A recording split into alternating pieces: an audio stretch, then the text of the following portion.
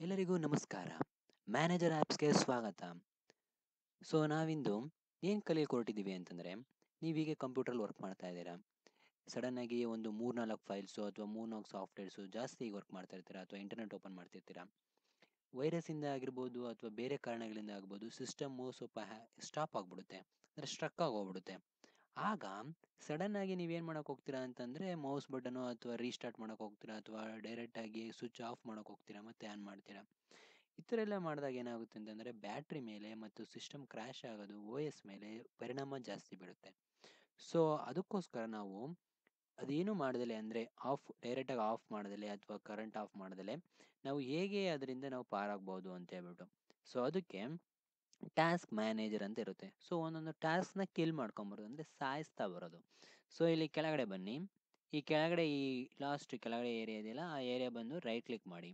ಅಲ್ಲಿ ಬಂದು start task manager ಅಂತ ಇರುತ್ತೆ. ಅದ್ರ ಮೇಲೆ ಕ್ಲಿಕ್ ಮಾಡಿ. ಸೊ ನೋಡಿ, ಈಗ ನನ್ನದರಲ್ಲಿ ನಾನು ಎಷ್ಟೊಂದು 5 ಕಂಪ್ಯೂಟರ್ಗಳು ಓಪನ್ ಆಗಿದ್ದಾವೆ. ಒಂದು local drive, notepad plus plus, Mozilla Firefox, ಯುಕ್ಯಾಮ್ ಎಲ್ಲ ಓಪನ್ ಆಗಿದೆ. ಸೊ ನಾನೀಗ ಏನಂತಂದರೆ, ಇವೆಲ್ಲ ವರ್ಕ್ ಆಗ್ತಾ ಇರೋದ್ರಿಂದ ನಾನು ಸಿಸ್ಟಮ್ ಈಗ ಹ್ಯಾಂಗ್ ಆಗ್ತಾ ಇದೆ. ಸೊ ನಾನೀಗ ಇದನ್ನು ಸ್ಟಾಪ್ ಮಾಡಬೇಕು. ಅವಾಗ ಏನು ಮಾಡ್ತೀನಿ ಅಂದರೆ, ಯಾವುದು ರನ್ನಿಂಗ್ ಆಗ್ತಾ ಇದೆಯೋ ಅದ್ರ ಮೇಲೆ ಕ್ಲಿಕ್ ಮಾಡಿ ಮತ್ತು ಎಂಡ್ ಟಾಸ್ಕ್ ಕೊಡಿ. ನಂತರ ಅದ್ರ ಮೇಲೆ ಕ್ಲಿಕ್ ಮಾಡಿ ಎಂಡ್ ಟಾಸ್ಕ್ ಕೊಡಿ. ಸೊ ನೋಡಿ, 6 ಇದ್ದವು 4 ಆದಾವಲ್ಲ, ಎಂಡ್ ಟಾಸ್ಕ್ ಕೊಡಿ, ಎಂಡ್ ಟಾಸ್ಕ್ ಕೊಡಿ. ನೋಟ್‌ಪ್ಯಾಡ್ ರನ್ ಆಗ್ತಾ ಇದೆ ತಾನೆ. ಸೊ ಅಲ್ಲೋಗಿ ಎಂಡ್ ಟಾಸ್ಕ್ ಕೊಡಿ.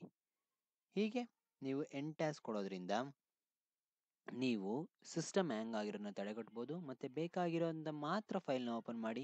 ಸೊ ಸಿಸ್ಟಮ್ ಹ್ಯಾಂಗ್ ಆಗೋದಿಲ್ಲ. Okay, thank you. Follow on Twitter manager underscore apps. Okay, ವಿಡಿಯೋಗೆ ಸಬ್ಸ್ಕ್ರೈಬ್ ಆಗಿ. ಥ್ಯಾಂಕ್ ಯು, ಧನ್ಯವಾದ.